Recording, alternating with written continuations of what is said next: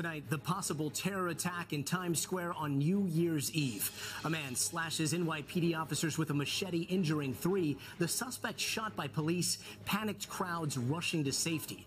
All as 100,000 are packed in to watch the ball drop.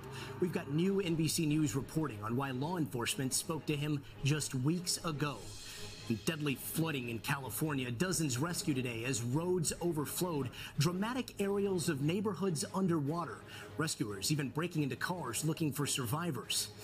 The parents of the Idaho murder suspect speaking out for the first time. What students from his school revealed about his behavior in our interview with his lawyer right after he met with the suspect.